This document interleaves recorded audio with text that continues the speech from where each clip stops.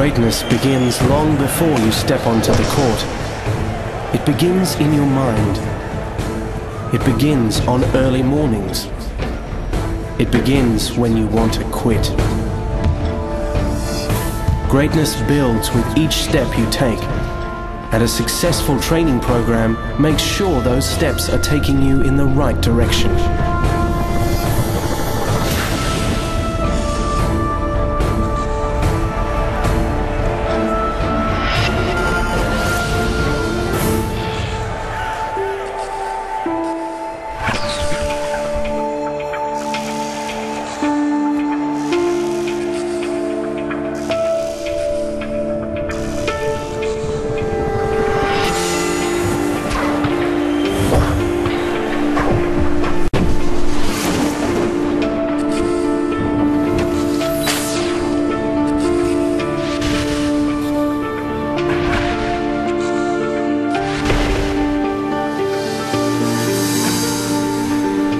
The body of an athlete is the vehicle for achieving greatness.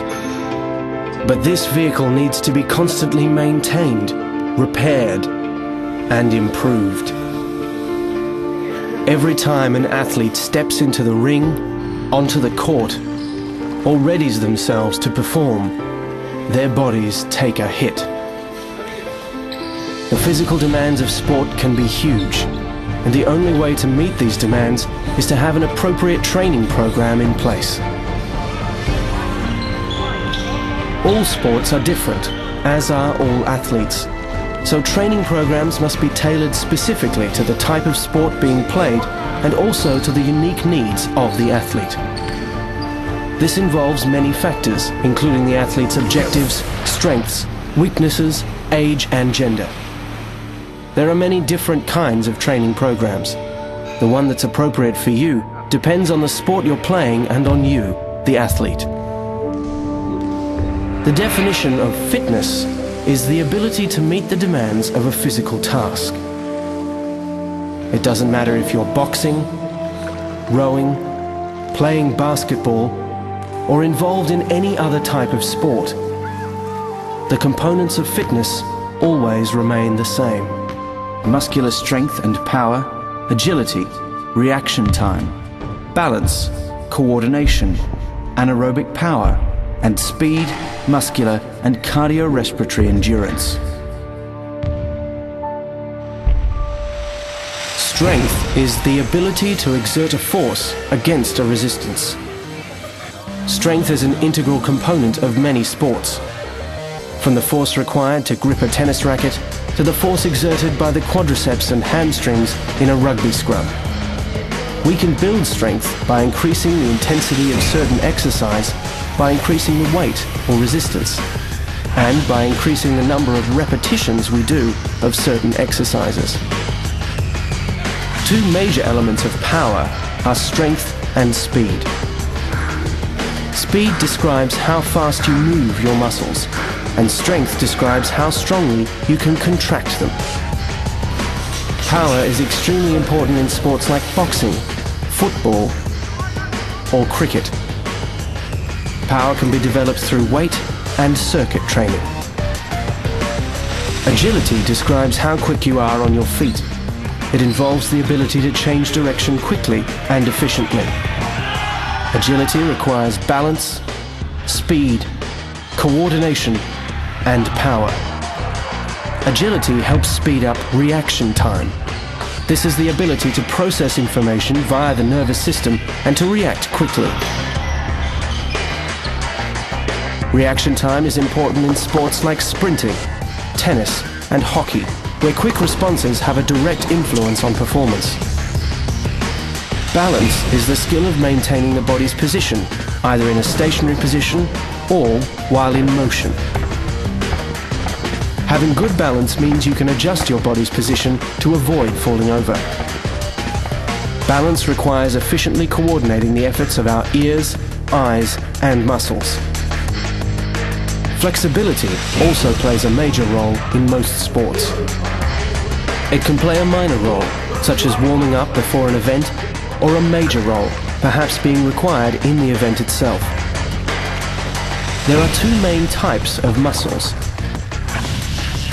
Agonist muscles, also called protagonists, cause movement to take place, and antagonistic muscles oppose the movement and determine the amount of flexibility a muscle has.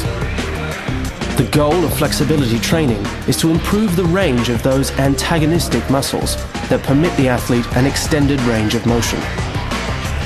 Having high local muscle endurance enables the body to perform sustained tasks like rowing or cycling. There's aerobic endurance, anaerobic endurance. These different forms of endurance help the body of an athlete to perform for a longer period of time and have a greater energy output than an untrained body would. Cardiovascular endurance builds the strength of the heart and its ability to deliver blood to the muscles. Cardio helps the body to endure repeated exercise, like running long distances, rowing, or even just staying on your feet. Coordination is the ability to bring all these elements together and have them all work in conjunction with one another. Muscular endurance is needed in sports like basketball, when players are repeatedly jumping up to the backboard and rebounding over and over again. It's important to determine which fitness components to focus on in your training program. This requires you to know two things: the physical demands of the sport and your own level of fitness. You can identify the physical demands of the sport by conducting a games analysis. This can be achieved through movement analyses, work-to-rest ratios, and skill analyses. The use of GPS tracking data and video analysis in recent times has been particularly useful in gathering this information. Standard fitness testing protocols can help you determine your personal level of fitness in each of the components of fitness. Identifying your strengths and weaknesses in comparison with the demands of the sport will allow you to develop an effective and individualized training program. Great athletes grow from working great training programs. Every sport is different. Every athlete is different. And every training program should be tailored to the athlete's specific needs. These differences aside, every training program should address a range of fitness components relevant to the individual requirements, such as muscular strength and power, agility, reaction time, balance, coordination, anaerobic power, and speed, muscular, and cardiorespiratory endurance.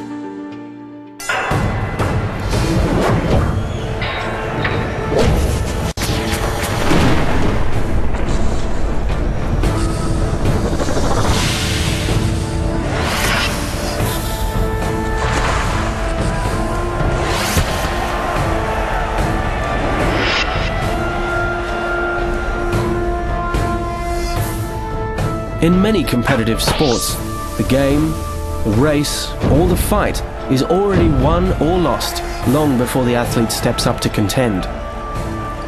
Winning doesn't start on the field. It starts here, in the gym, on those dark early mornings before the rest of the world has woken up, or late at night when all you want to do is sleep. In the gym is where the real fight begins. You can train all day and all night, but if the training isn't appropriate to the sport, or for you as an athlete, then all that hard work could be for nothing. There are many different types of training methods, each with various benefits that help the athlete improve a different aspect of their fitness. Finding the one that's right will take some time. Continuous training is a steady and unbroken exercise that builds aerobic and muscular endurance. The most popular form of continuous training is running at a regular pace for a long time. This builds stamina, helping the athlete perform at a higher level for a longer period. Interval training is similar, but focuses more on completing hard repetitions with a brief recovery period between each one. An athlete will run hard for a set length of time that is appropriate for them. After that, they reduce the intensity of the activity by either resting, walking, or jogging slowly, before hitting it hard again. The process is then repeated and is focused on building aerobic endurance, muscular power, anaerobic power and speed. Fartlek training combines both continuous and interval training. It allows athletes to alter the speeds and time intervals at which they complete running bursts and dictates when they fall back into periods of low-intensity continuous activity, such as jogging, and for how long. Circuit training can be tailored in many different ways. It takes into account the training goal and the athlete's level of fitness. It works at improving aerobic endurance, power and speed. The format of circuit training can vary, but it's usually a set of 6 to 10 different exercises like sit-ups, squats, bench lifts, or any other type of exercise that you want to incorporate. Each exercise is performed for a set number of repetitions before the athlete moves on to the next. In circuit training, it is important to have short rest intervals between each exercise and a longer rest between each circuit set. To produce fast, powerful movements, athletes undertake plyometric training. Plyometric exercises work at strengthening the muscles so they can contract at a faster speed and with more power. This helps the athlete to leap higher, hit harder, and pull stronger. Weight training builds strength and muscular endurance. It's an exercise based on repetitions, sets, and gradually increasing the weight being lifted. There are different types of weight training targeting different sports. For instance, rowing requires a different set of exercises than basketball does. Unlike some of the other training methods, weight training requires equipment, such as dumbbells, a weight bench, and various other pieces of equipment. Athletes are required to produce bursts of speed over short distances in many different sports. To generate the amount of speed, power, and strength required, athletes need to undertake speed training. This requires a combination of strength training, power, and sprint practice. Speed training needs to be built up over a period of time. Athletes start off practicing sprints over a reasonable distance and a reasonable amount of time. Then they gradually increase the sets and distance, if appropriate, while maintaining good technique to maximize speed. Pilates is another training method that can be beneficial when used in conjunction with the other techniques we've covered. It works at strengthening the core postural muscles and developing body alignment, but it also has many other benefits, such as enabling relaxation, improving coordination, increasing stamina, and aiding stress relief. Pilates exercises help the brain and body to work smarter, not harder. Performance excellence is born in the gym, so having the correct training program is essential.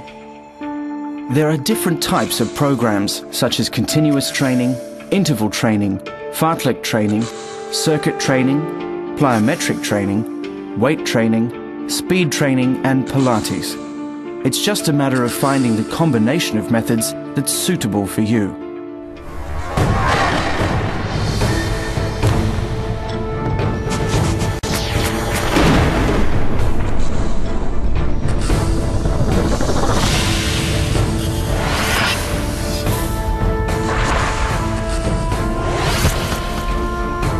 Training requires dedication.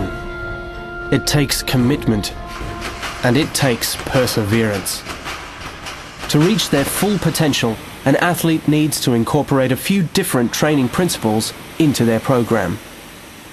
An athlete needs to be specific about what aspects of their fitness they want to improve. Then they can work specifically to tune those muscles and hone their skills. It's important that the training is appropriate for the goal. There's no point undertaking weight training if an athlete is trying to improve hand-to-eye coordination. Progressive overload is when an athlete slightly increases their level of training over a period of time. This could mean increasing the amount of reps they perform during the overall program, increasing weight, or increasing the duration of the training. The key is to increase in small increments of no more than 10% per week. So, if an athlete jogged for 20 minutes one week, in the following week they could gradually increase that to 22 minutes. The frequency in which training is undertaken depends on the athlete and what their goals are. A professional athlete may train intensively 6 days a week, while others may not. Training 3 times a week is a good start to help maintain fitness and improve specific skills. Intensity describes how hard an athlete trains. There's no point hitting the gym a few times a week, but never breaking into a sweat. To see improvements in both skill and fitness, athletes need to push themselves to work harder. But they must be careful to increase the intensity of their training sensibly. Attempting too much too soon could result in injury. When we talk about durations in training programs, we mean either the length of a session or the length of a program. When training, try to keep durations fluid to allow for special circumstances such as carrying an injury or preparing for an upcoming event. Keep in mind that a training program is not set in stone. It should be constantly changing and adapting with the fitness levels, skills, and needs of the athlete. Remember to mix it up.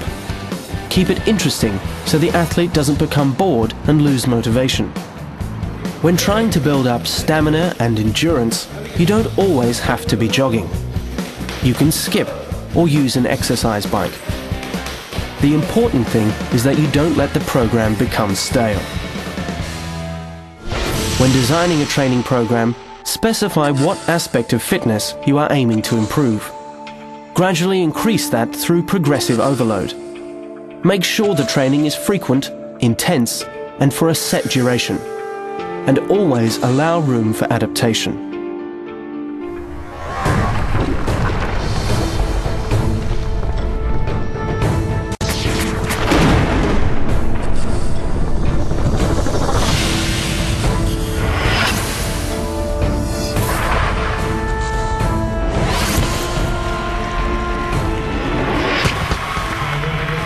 No matter what sport it is, we seem to keep score of absolutely everything. From the fastest times to how many baskets are scored. We even keep statistics on how many punches are thrown and landed in a boxing match. So it's quite natural for an athlete to set and record goals in their own personal training. It's a key component of a sporting and competitive nature. Setting goals provides a motivational focus. It gives an athlete something to strive for. If the goals are realistic enough, they can lead to feelings of satisfaction, confidence, and accomplishment. But if goals are unrealistic, they can have a negative effect and cause stress, anxiety, and disappointment. By setting goals, we can also track improvement and over time use that information to evaluate our progress. When we talk about goal setting in sport, we usually refer to 2 timeframes. There are long-term goals, which could span anywhere from 1 year to 4 years. These involve preparing for things like winning championships and competing in the Commonwealth or Olympic Games. Then we've got short-term goals. These are the steps that lead to long-term goals. Short-term goals are extremely important. They are the stepping stones that make long-term goals achievable. It would be pretty daunting for an athlete to set a goal of winning gold at the Commonwealth Games if they don't have any steps to lead them there. Whether it's obtaining a gold medal or winning a championship, the principles of goal setting remain the same. A clear and precise method of goal setting is known as the SMARTER principle. Specific, measurable, attainable, realistic, timed, evaluated, and recorded. An athlete needs to be specific about the goal they are trying to achieve. You can't just say you want to be a better basketball player. That's too general. There's no clear path leading toward the attainment of that goal. But if you said you want to practice 4 times a week and work on improving your foul shooting, Then you have a specific goal. The athlete's goal also needs to be measurable, for two reasons.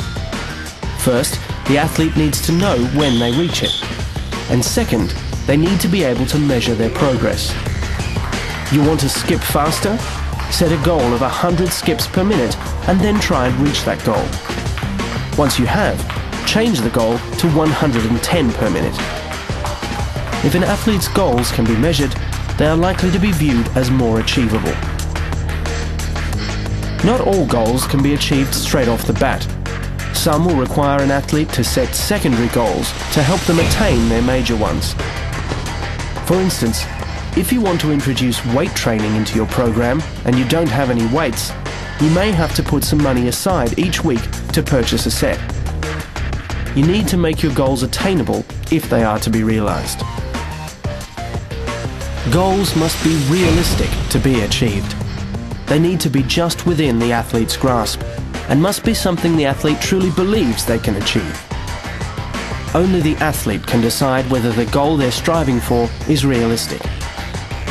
A goal, any goal, no matter what it is probably realistic if an athlete believes they can achieve it. Another aspect of the SMARTER principle involves setting a time limit to achieve goals. Don't say, I want to be able to cycle 50 kilometers in 90 minutes. Say, I want to cycle 50 kilometers in 90 minutes by the end of the year. Setting a time limit will keep the athlete motivated and on track. Without setting time limits, it's likely that our goals will never be achieved. Over time, an athlete's goals will change and evolve. An unexpected opportunity may arise, or they may incur an injury. Goals need to be flexible in order for them to be achieved, and therefore regular evaluation and adaptation is essential. There's no point in trying to stick to a goal of competing in 2 weeks' time if an athlete has an injury that's going to take 6 weeks to heal. Athletes should record their goals. They must write them down and reread them. This will lead to a real sense of accomplishment when the goals have been achieved.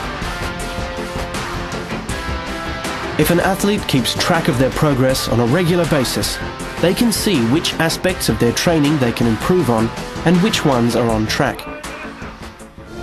A handy way to work toward achieving your goals is to use the SMARTER method.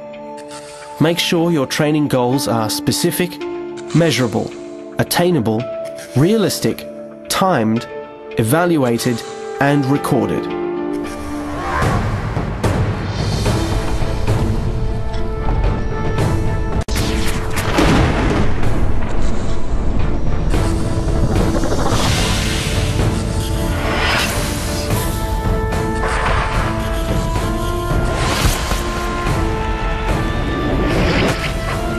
To stay on track and achieve any goals you've set, you need a game plan that sets training targets, competition targets, and allows flexibility to accommodate for your progress as an athlete. An annual plan can be divided into 3 main phases called macrocycles: the preparation or pre-season phase, the competition or in-season phase, and the transition or off-season phase. Each of these phases can be broken down further into mesocycles, which can last from anywhere between 2 and 6 weeks, and also week-by-week planning, called microcycles. Having this degree of organization in the planning stage of the macrocycle helps an athlete to be ready for the competition phase.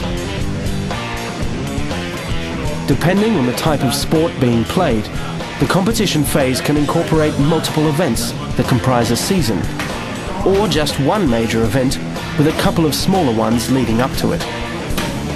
Regardless of the type of event, every athlete needs to partake in the transitional or post-competition phase. This phase helps the athlete avoid burning out, allows their body to regenerate, and helps them relax mentally. The transitional phase can last from weeks to months, depending on the length of the competition period. As you wind down from one macrocycle and look to another to begin, you'll find this is a perfect time for reflection, self-evaluation, and analysis. We all judge success in different ways. For some, success could mean beating a personal best. For others, it could mean being the best. How we judge our success depends on the individual. It's important that we take the time to evaluate our progress. This might mean seeking feedback from coaches, judges, or teammates, or watching footage of past competitions to find any weaknesses that could be improved in the following macrocycle.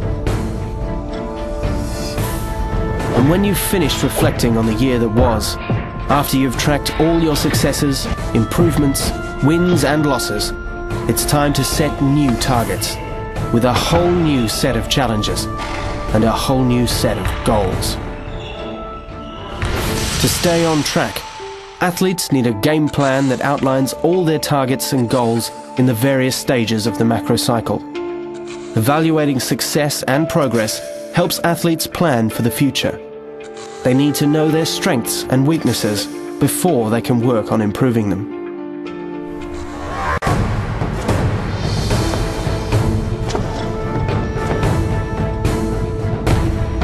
Sport isn't about winning or losing. And it isn't just about how you play the game. Sport is about excellence. It's about pushing yourself harder and faster than the other guy. It's about doing the things the others won't. Sporting excellence is primarily a fight against yourself. And it's a fight that starts long before you step into the ring.